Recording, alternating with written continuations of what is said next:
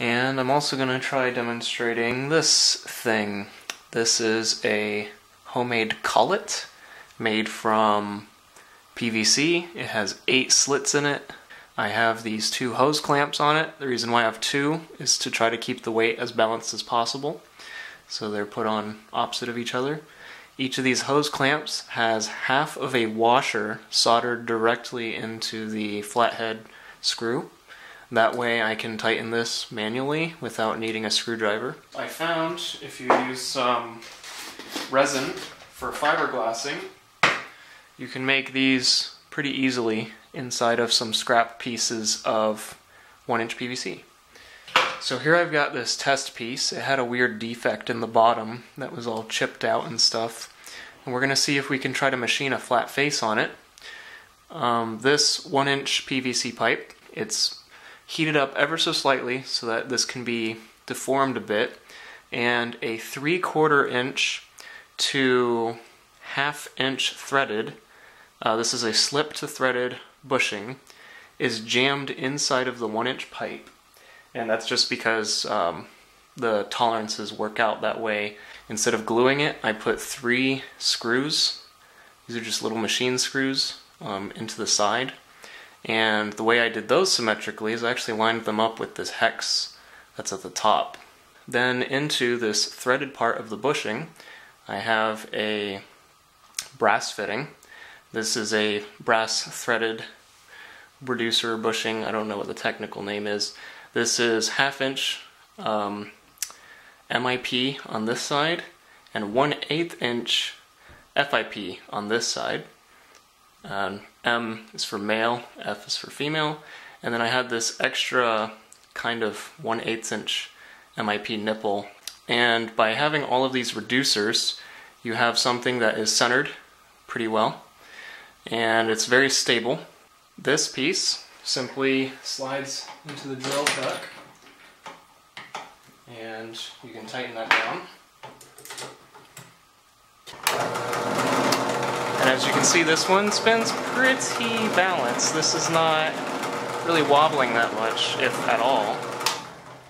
Because of these little washers sticking out, you want to be careful that those don't catch you. And we're going to try doing a demonstration cutting using a drill press vise with a chisel mounted in it. The way that I like to do this is I put the platform way off to the side so that this can slide across it easily. So what I do is I crank my height until it's just a tiny amount that I want to cut off, as you would on a normal lathe, except this one's vertical. And then I lock the vertical position in place. And now we simply cut and start pushing this in perpendicular. This isn't a real lathe, so we gotta make it up as we go. Let's see what we can do with this.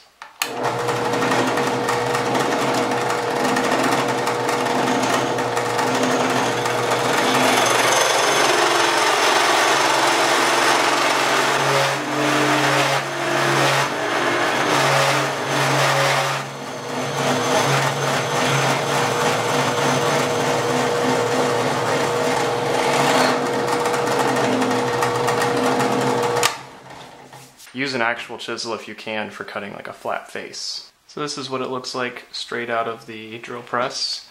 It's actually very flat. I wouldn't say it's perfect, but for my purposes it's probably good enough. This is a lot of powder and stuff stuck to it because of the nature of the material I'm working with. There's this weird thing on the inside. It seems to be like chipping out or something, cratering. In fact, this stuff is so like brittle and soft that I can actually chip it out with my fingernails. I don't think that's the technique that's causing that. I don't think it's like melting it or something weird. I think it's actually just the blank is weird. So I've got these little wing nuts.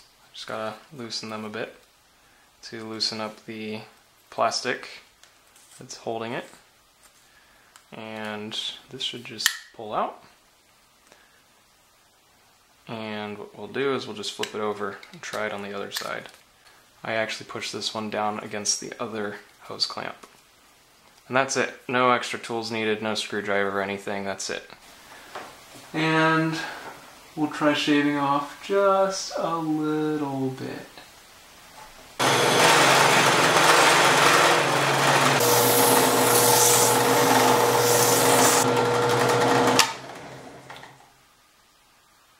I bet that was out of focus the entire time. Oh yeah, check this out. So it was actually the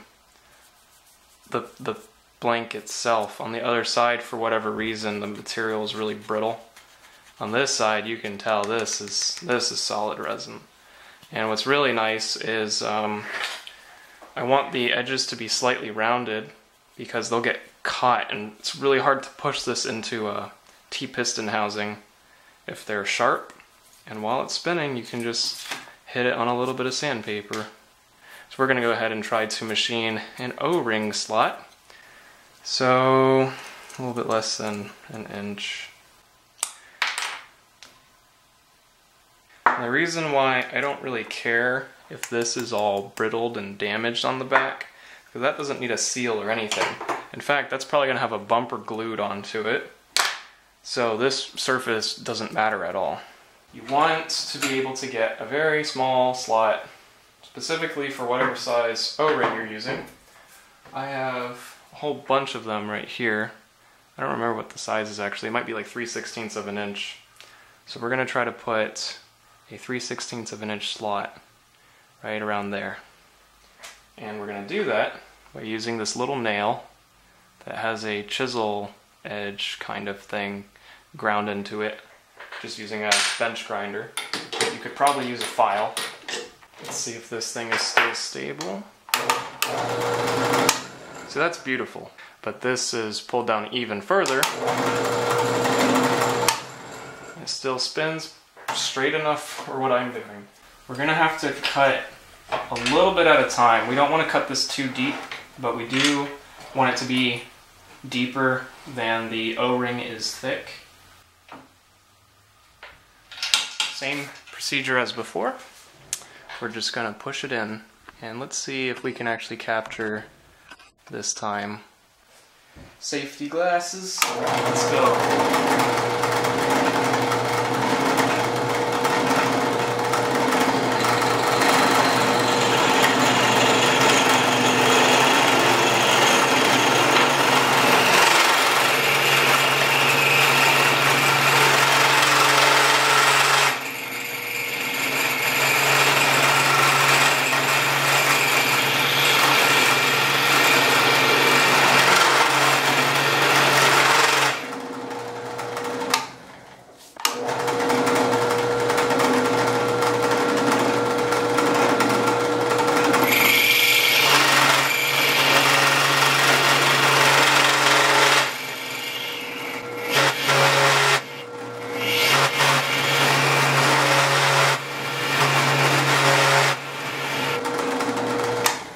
Trick is, even if it's wedging itself in, like my nail is cut like this, right? Well, not that extreme, but it's cut at like this.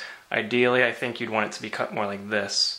Since mine's like this, it's actually wedging into the material, and that's what's binding it and making it chatter so much.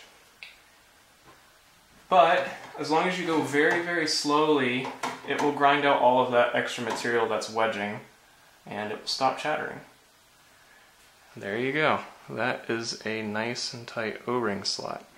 I want mine to be slightly looser, but that should be just about deep enough.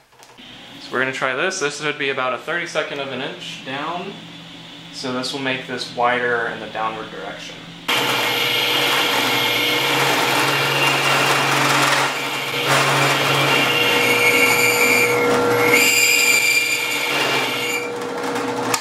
Now it's not chattering as much, but it was still wedging in because the bottom part, again, it's slanted like this, so it's wedging into the bottom. But it wasn't wedging from the top at the same time, so that's much, much better. And da-da-da-da, nice loose O-ring slot. And the reason why I want it to be loose is because we're doing a floating O-ring assembly. This has some really kind of slightly jagged edges from the nail lathing into it. So I'm going to smooth that with some 200 grit. I'm just going to very carefully put it into the slot because I don't want the slot to be too much bigger. And then I'm actually going to hit the bottom and see if I can get that any smoother. We'll see what that looks like. Watch out for the spinning metal blades of death.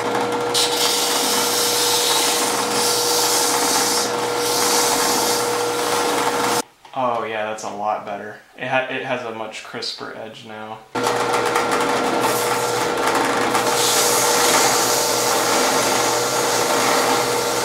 That feels really, really smooth. So you might be able to see, old piston is in there. This was a really bad test piston made from several layers of PVC. It's got the neoprene on it and everything. We're basically going to be replacing this with a solid brand new one. I have this material, foam mat stuff. I don't actually know what it's used for. We don't want this brittle resin piston slamming backwards and shattering. So we put some padding in. You could probably just use like a rubber cork. You could also use something like that, like hose. Just cut a piece of hose and turn it sideways. I have this, so I'm just going to use this because I know it works. Best way to check it is against this piston. We want to make sure that it fits smaller than that. So 3 is probably more than plenty. This is some dense kind of plasticky foam. It's not like cushioning or something like that. I'm going to take this hot glue gun, put a little blob on there. That should be good. Push these bits together. You can see on this piston there's a slight notch on the front. What this does is when this tries to seal as a floating O-ring, the seal is broken right there so the air can flow past it, and that makes it into a check valve. When the air tries to go back though, it cannot, and this whole back side should be sealed pretty much perfectly. I actually used the drill to cut that little part on the front side so I could get a little check valve effect, and I don't even have to worry that the face on the back of this thing is all chipped out because there's gonna be a bumper right there, so it doesn't matter. Probably don't want to put as much glue as I did.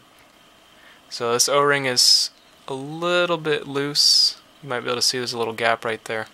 That should be fine. I'm going to put that over, and it hangs a little bit.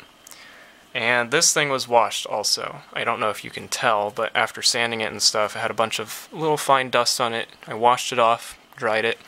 The inside of my gun is already greased because it's already a working gun, but this could probably deal with having a little bit of silicone lubricant on the O-ring. When we stick this together, the O-ring is bigger than the tube itself, but it won't engage until it's about 1 inch in because of this female threaded adapter. So we got to be careful not to just jam it in and crush up the O-ring. Oh, there we go. So a little finagling went in. Now, if you are to do it the way I have it, where you have these really large pilot, I'm using a 1-inch pilot for a 1-inch valve, do not leave it like this. If you leave this opening, the padding will not catch on this really thin lip. Your bumper or your piston will slam all the way into this PVC, and that's what caused the other old design to chip out.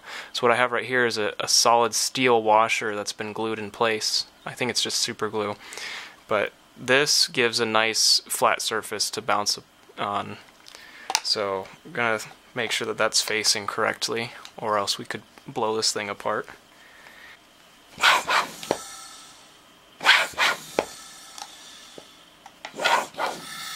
It's leaking out the barrel side, so we know resin does not seal by itself. So I'm going to have to take this back to the drill press, put a small hole in there, and actually screw this in.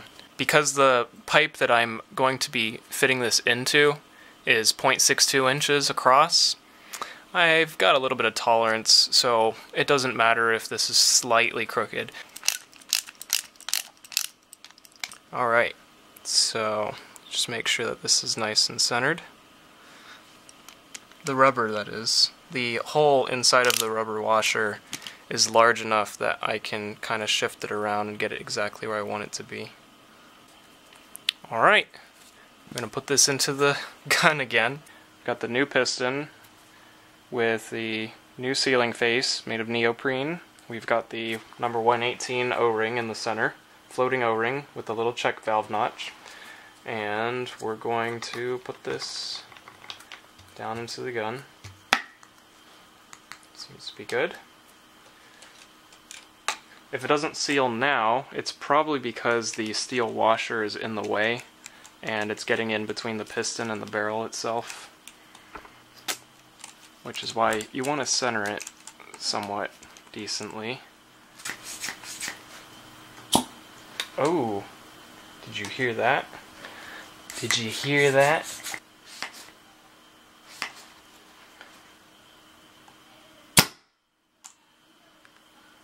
We're gonna test this thing for real. This is 40. Pretty good. Let's go ahead and take it to 60. Even better. The highest I ever go indoors is 80. That's very satisfying. Nice. The new valve's working, new piston's working, all good to go.